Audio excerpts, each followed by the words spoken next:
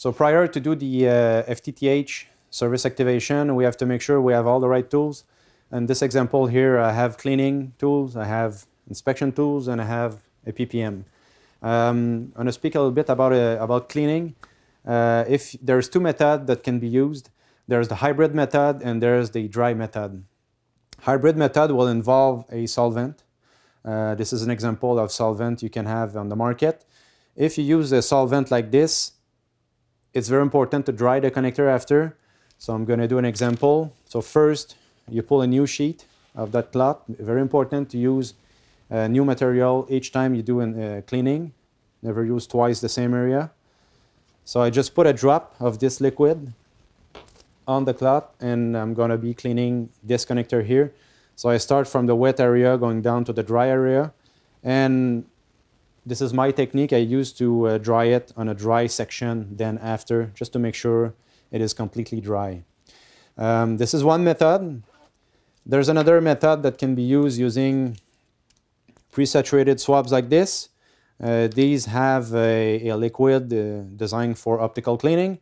If you use those, again, you have to use something dry after to dry the connector and remove the residue on the connector, because this residue can act can interfere with the transmission of the light. Another method is using a mechanical cleaner. It's very common out there, very convenient. Mechanical cleaners, the advantage of those is that you never use twice the same area, so the click action will always bring new material in the cleaning process, so you make sure you never use twice the same area, so you don't basically move the dust from a connector to another. You can clean the female port of the connector, so the bulkhead or the coupler, if you will, using this tip, or this little adapter here will convert this cleaner for jumper cleaning like this. So just a click like this, and we actually clean the connector like that. So very simple.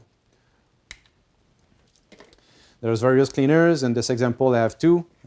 Since we're dealing with FTTH network that use OptiTap connector, there's an OptiTap version of that cleaner, as well as a standard 2.5 millimeter version of that cleaner, the one I just used on the SC-APC. Then, very important to inspect, make sure that the cleaning that we did is good, or verify if cleaning is not necessary. So if the connector is in good shape, is clean, you don't actually need to clean. So inspection is the very first step you should always do. Inspection probes, like this example here, this is a Wi-Fi probe, which can be hooked up to a smartphone or a tablet or an expo tester. These inspection probe can have various tips on it. So on the table here, I have an OptiTap tip. That's the one that we use on the drop terminal location. I'm going to be using this later on into this video. We have SC-APC adapter tip. So this is actually a tip to inspect the coupler, so the female part of SC-APC connectors. And we also have the one for 2.5 millimeter APC connectors. So that's the one that we use to inspect jumpers. So very simple to install on the probe. There's a key, you align the key, and then you simply screw on this adapter on the very end of the probe. And now I would be ready to inspect a jumper like this one here. Very simple. Then another tool that we are using in FTTH service activation, of course, is the PON Power meter, the PPM-350.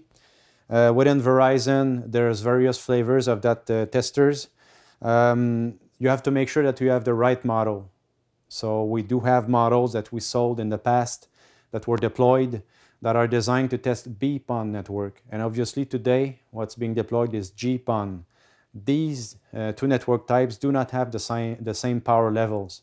So you have to make sure that you have the right model compatible with actually the power level that you will be testing.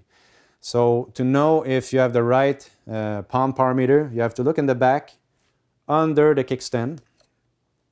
And there you're going to be reading the part number, PN, and that part number, that model number will tell you if it's a GPON capable power meter or not. It's very simple to recognize them.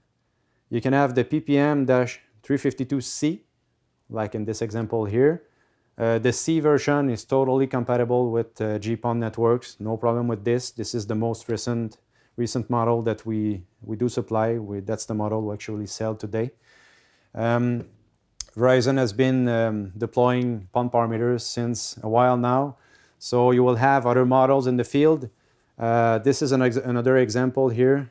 If I look in the back, I see FIP-435B-EG. Very important to see the EG note here in the model. The EG means extended range GPON.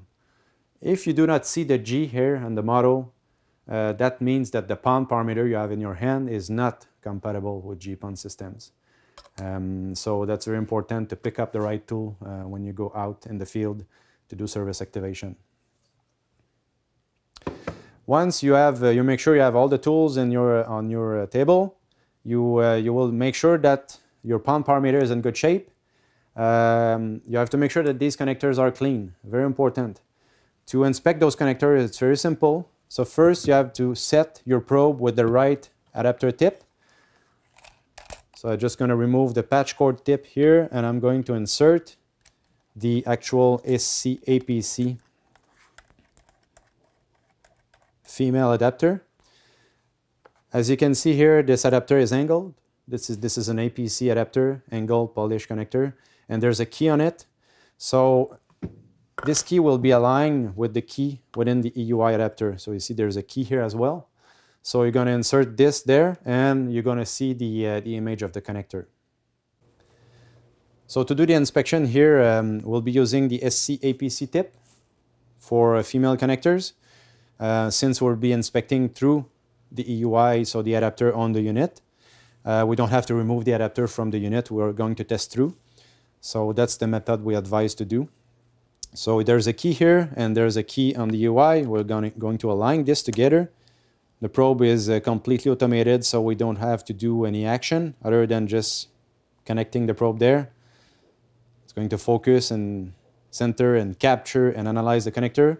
So we see a green LED on the probe. That's an indicator that this connector is in good shape. We repeat the step for both of these connectors on the unit. Make sure it's all clean and all pass.